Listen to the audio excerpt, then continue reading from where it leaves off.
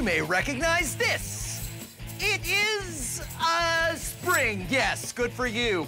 But did you know that springs can defy gravity? Whoa! Gravity defy. Gravity defy. Gravity. Look at it fly! Defying. Okay, not exactly, but what if I was to hold the spring like this and let it go? What'll happen? It'll fall. Yes, it'll fall. That is true. But while it's falling, what happens to this end? Does it stay in one place? Does it go up? Or does it go down?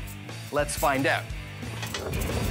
I'll bring this in so you can really see it. Okay, ready? Watch close. Did you see? Did you? No? Okay, tell you what. We'll watch it again, this time in slow motion. See? The bottom doesn't move, and here's why. When the top of the spring is released, gravity and the tension of the spring are pulling on it. The bottom of the spring is being pulled down by gravity and up by the tension of the spring. These forces cancel out, stopping the bottom of the spring from falling until the top reaches it. Until there's no more tension, and then the top passes the bottom and the whole thing. That is how it works. But here is the real question. Will it happen differently with a longer spring? Huh? Well, I just happen to have a longer spring!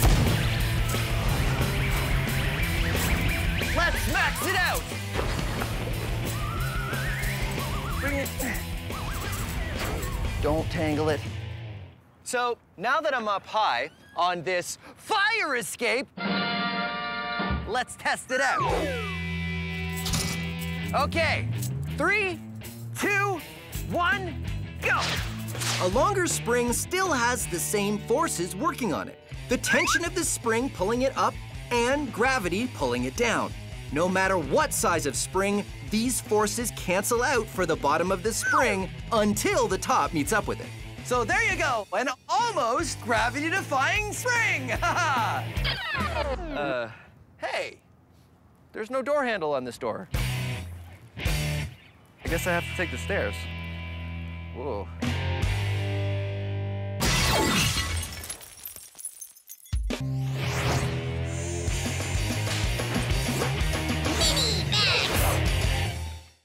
All right, pliers, battery, copper wire. Now, if you've already done the electromagnet experiment, here's another experiment that uses all the same materials, plus these.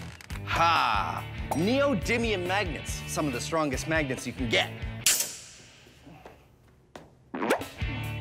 So, here's what you need. A battery, some neodymium magnets the same diameter as your battery, copper wire, and some pliers.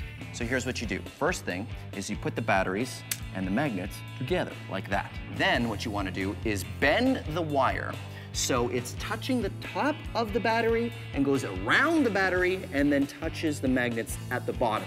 Here's what that might look like. I say might because you can do any shape you want. I've made a coil here, and if you put it over the battery, you'll see it only touches the very top of the battery and the magnets at the bottom. And if I let it go, it spins. It's a homopolar motor. What happens is the battery sends an electric current through the copper wire, and that turns it into an electromagnet, which is attracted to the magnets at the bottom, and it spins. So, now, let's max it out. Aha! A D-cell battery, which is larger and, of course, larger neodymium magnets. And you do the same thing. Make a coil that only touches the battery at the top and at the magnet, and ha-ha! It spins! Maxed out homopolar motor. But don't worry, this is not the biggest size we're gonna do. Come on. Maxed out homopolar motor. I have 27 D-cell batteries, a giant copper tube, and a neodymium magnet. So I'm just gonna, and then we get rid of that. Put this down. Okay, so the first thing I do is attach the neodymium magnet to the batteries. And I've got all the batteries taped together here so they'll sort of stand up like this. Huh? Giant stack of D-cell batteries. Okay, now what I do is I take the copper coil. I take the copper coil. I need to get, okay, hold on. I got this. I just need to get the copper coil in. I did it. Okay, so I take the copper and I put it on top of the D-cell batteries like this, and then I let it go. Let it go. Nope, whoa. Homopolar motor. Okay, so that didn't work. But that's okay. I like it when it doesn't work, because that's science. It's not science if it works perfectly every time. I mean, you gotta have some room for improvement. All right. So Anthony and I have built a giant spool racer and have taken it outside to try it out. In order to wind it up, we flipped over the last version on its side. But this spool weighs 200 kilograms. Easy to roll, almost impossible to flip over.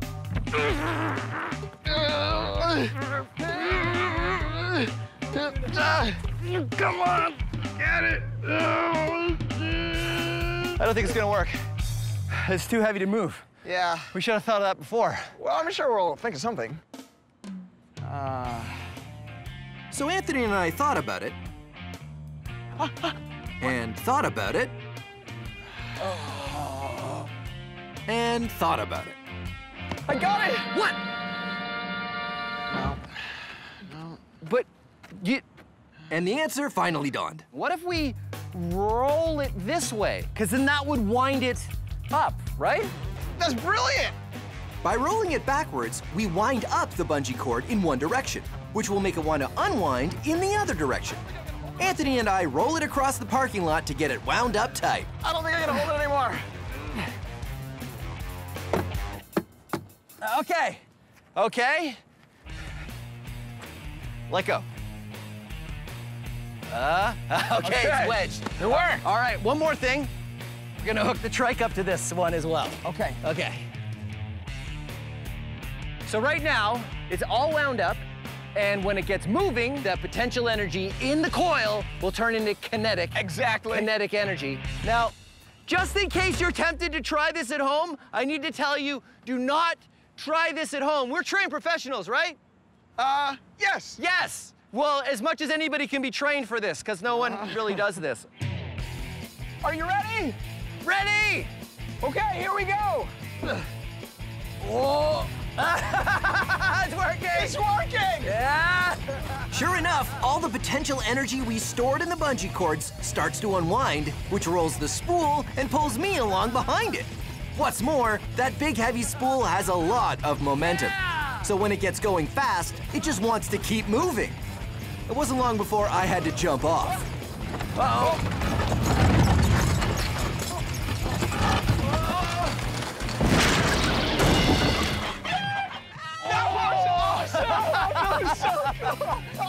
That was amazing! All right, that had a lot of kinetic energy. That was a ton of kinetic energy. There you go, Science Max, Experiments at Large, massive spool racer. Your turn next? Yeah! Okay.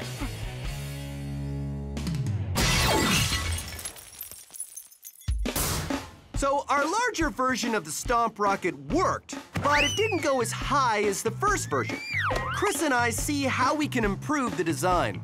The larger pipe and the larger rocket works really well. It does work really well. I am afraid, though, that the larger pipe means that the same amount of air is flowing slower out the nozzle than it did before. Oh, so because we're moving only this much air, it's not going to go as fast because this is a bigger tube. We need a bigger volume over here to match our larger So a nozzle. bigger bottle. That's right. I got a bigger bottle right here.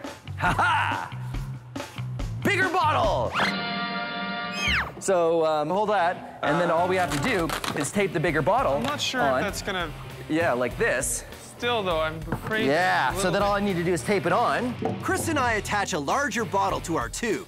We just need some risers to adjust the height, then we tape it on and we're good to go.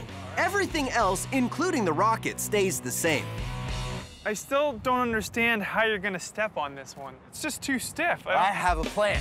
Ha ha ha ha! Sledgehammer! You ready? Yeah, I'm ready. Okay. 1, 2, 3! It blew the top off the rocket. Right off It the also top. blew the bottom. Looks like it's a bit rigid to change its volume so quickly. So it's kind of a one-time use thing, huh? I think so. So why don't we try increasing the volume? Even bigger tube, Yeah. even bigger container. What's bigger than a... That's the biggest bottle they make. What else holds air? What about an air mattress? Do you think we could use an air mattress? I think we could, yeah. A really big air mattress. Oh, totally. High five. I love that idea. Okay, so where were we? Oh, right. Our maxed out rocket. A much larger pipe, a large air mattress, and the largest rocket yet. Let's see how it goes. 1, 2, 3, jump. 1, 2, 3. Whoa! Yeah! There he goes. All right, let's do it again. Okay. 1, 2, 3.